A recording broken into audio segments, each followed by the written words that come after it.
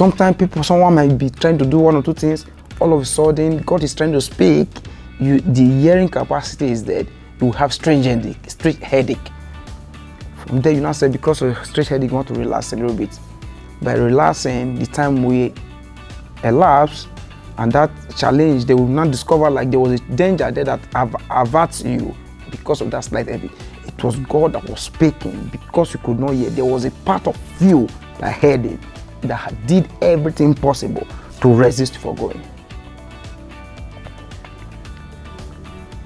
We saw in the word in the Bible where God speaks to animal.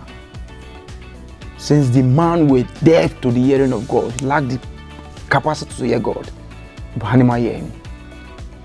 That is why sometimes God will be speaking to you in true dream, and you have not been hearing him.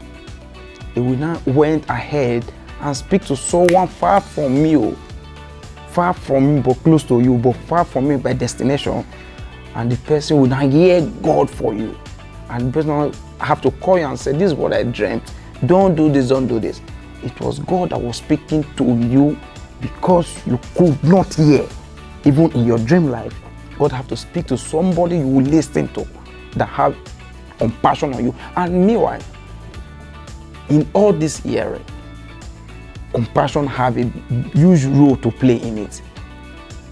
If you read your Bible very well, you see when Christ was in his earthly ministry, you hear Bible say, Jesus have compassion on someone. It is the compassion you have that facilitates the grace of God of you to do something miraculous. If you are compassionate about something, about somebody, you start to hear God concerning that person when in times of danger. If you love someone genuinely and compassionate about the person, without no self-benefit, no loss attached, you start to hear God concerning that person in times of danger.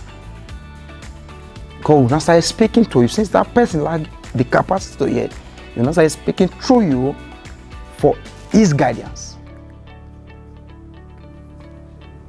For his guidance. So God speaks to everyone. It depends on how vast you are in the spirit of hearing, the capacity you have to hear God when he speaks.